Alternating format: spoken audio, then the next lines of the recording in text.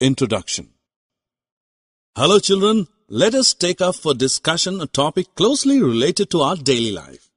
Your mother prepares poha for you and spices it up with green chilies. And you simply don't like green chilies. What will you do? Obviously, you will carefully pick out every piece of chili before popping some poha into your mouth. A similar exercise is done by your mother when she is preparing to cook food for the family. You must have noticed her separating stones and other unwanted particles from rice, wheat, and pulses before cooking them. Though some impurities and undesirable particles can be removed by hand picking, it may not always be the case. In many mixtures, components are not easily separable.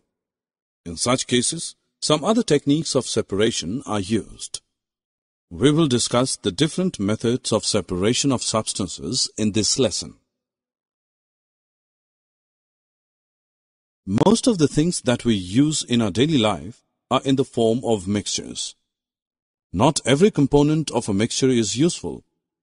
For example, some food preparations may contain a constituent that is not liked by us. We remove it to make the food item suit our taste. So, one reason for separation is removal of undesirable components. Similarly, we find stones, mites, etc. in rice, wheat, pulses, etc.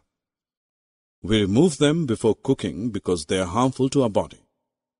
So, the second reason for separation is removal of harmful components. When we churn milk, curd, we get two different but extremely useful products, butter and buttermilk. Thus, the third reason for separating the components of a mixture is to obtain pure and useful components. You sure would have some idea about the methods of separation. In fact, you would have used some of these methods in your day-to-day life. Let us list some methods commonly used to separate the components of a mixture. Hand picking, churning, threshing, winnowing, sieving.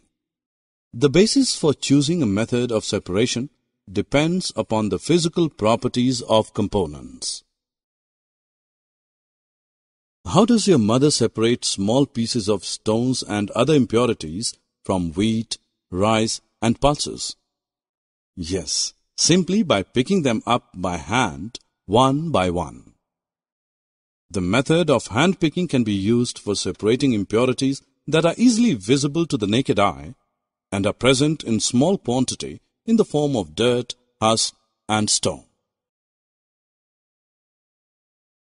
This is butter. Do you know how butter is made? When milk is stirred vigorously in a churn, butter is obtained. What liquid left behind is the tasty, nutritive buttermilk that is relished by many as a refreshing summer drink. Do you see that two useful components emerge from a mixture when this method of separation is employed? You must have seen bundles of wheat or paddy stalks lying in fields after harvest. Have you pondered how a farmer separates the grains from these stalks? Once the wheat or paddy crop is harvested, the farmer ties the stalks together to form bundles. He then leaves the bundles to dry in the sun. Once the stalks are completely dried, the farmer beats them against a hard floor to free the grains.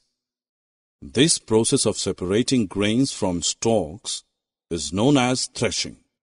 Bullocks, oxen, and machines known as threshers are also used for this purpose. During your numerous train trips down your countryside, you would have noticed women standing at a height, shaking a basket held over their heads continuously. They are separating the grain from the husk by simply allowing the wind to blow away the husk and other lighter impurities. The heavier grain falls down on the ground in a heap.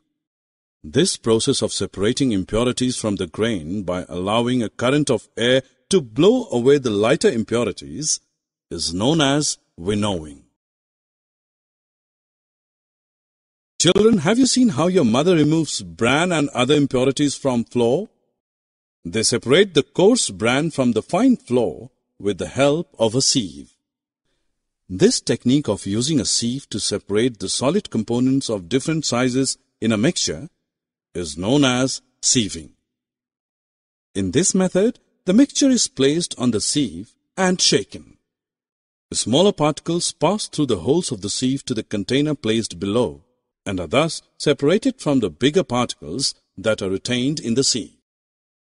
Summary. Let us summarize what we have learned. The separation of the components of a mixture is done to remove undesirable and harmful components and to obtain pure and useful components. Some common methods of separation of the components of a mixture are hand-picking, threshing, winnowing, and sieving. Hand-picking is the method used to separate impurities visible to the naked eye and present in small quantity. Churning refers to the process of agitating or stirring milk or curd to make butter. Threshing is the process of separating grains from stalks. Winnowing is the method of separating the husk from grains by allowing air through the mixture. Sieving is the technique of using a sieve to separate solid particles of varying sizes.